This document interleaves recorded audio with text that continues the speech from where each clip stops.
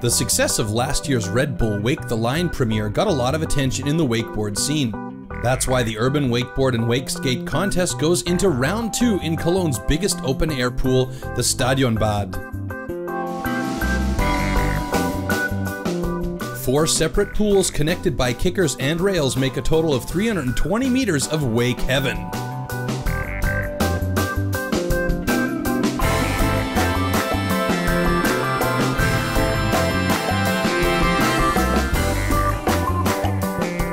Red Bull Wake the Line here in Germany is the 2nd year they've done it, and from what I've seen from the video last year to what they have here this year, it's a completely different event. I'm completely mind-blown on how well the quarter pipe looks and the pool set up, so it's on, man. It's going to be good. Awesome riders need an awesome setup, so the company Unit Park Tech sat down with a few riders and thought about how to build the sickest wake playground, connecting the 4 pools together.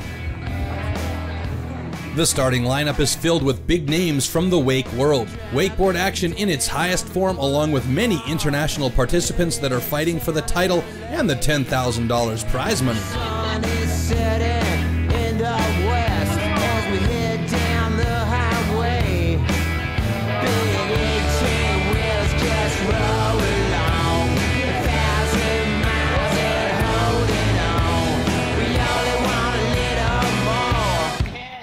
Most of the contests that we would do that would be similar to this, we have to build the pools. Like, we have to set up these pools in the parking lot or dig the dirt out and actually make this stuff. So to actually have this, and it looks like the Olympics are out here, something that's like picture perfect diving board pools and crystal clear water and different elevation changes. Any wakeboarder that would saw this pools without any of this setup here would just foam at the mouth to get to winch up and down it. And now with System 2.0, I mean, the gates are down to what you can do on rails. I mean, you got guys hitting quarter pipes behind me. You got all kind of stuff that you were never really be able to do before. You can now do with System 2, and it completely changed the sport on a rail standpoint. With the new cable system, the Wakeskate contest is on right now.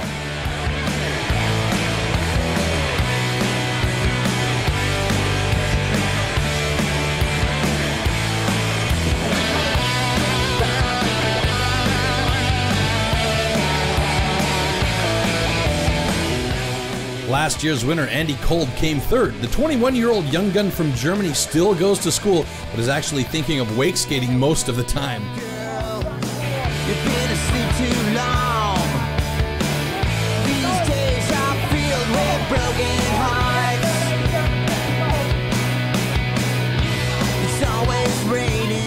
Second place went to Leo Labadens from France. I didn't think I just advanced to the finals, but I did. So I was really happy, and then I was doing my best and riding for fun and for the finals, so just happening good. Second, I'm really happy. In the Wakeskate division, Jan Kissman from Germany got 1st place. Jan had to make his way through the warm-up session where he got his wild card. With his technical skills on the rails and massive spin tricks over the kickers like a late backside 180 or a frontside 540, he was clearly the winner. Ja, der Sieg ist auf jeden Fall einer der. Yeah, the victory here is very hard to reach because the level is very high. The whole of Europe was represented. That means very much to me to have this win. War hier vertreten und ja, es bedeutet mir auf jeden Fall viel. Over 7,000 spectators watching incredible urban wakeboard action on a new level. The obstacle setup included a massive quarter pipe at the end of the run and offered a platform for tricks never seen before in wakeboarding.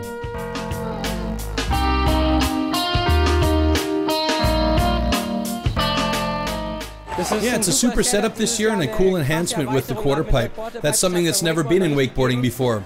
Also, the start field was good with the American pros being here. Great atmosphere here, and the weather is nice. We were lucky with that, and the Stadionbad is full. Oh my God, it's fun. It's so crazy with all the people in the crowd, and they're so close. I can see everything we're doing, so having a good time. We got good weather today, May 1st out here in Germany, so pumped. The The rider lineup in the wakeboard division included the world's biggest names like Europeans Bernhard Hinterberger, Laurent Perichou, and last year's winner Peter Pascal Schmidt, and let's not forget the US stars like Parks Bonifay, Keith Lidberg, and more.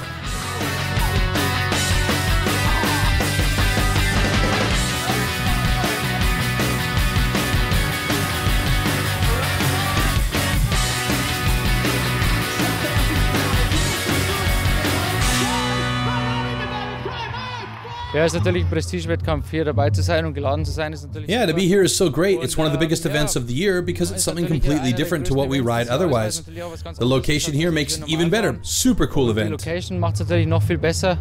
Also ist natürlich schon ein super Event. Sean Watson from the US can also be happy with the event. With the super solid run, the American kicks himself onto the podium for third place. He also wins the best trick with his quarter pipe action.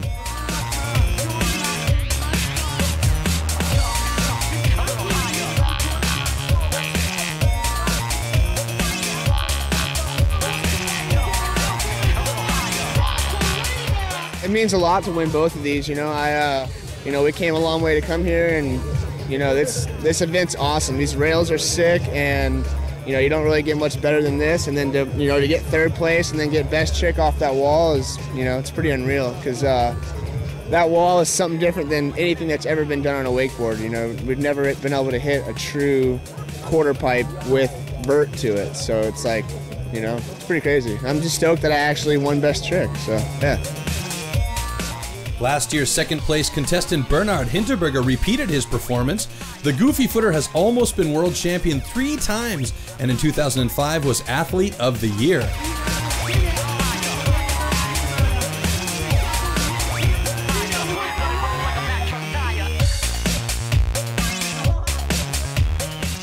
With this Crow Mob 5 over the last kicker, he secured the second step on the podium.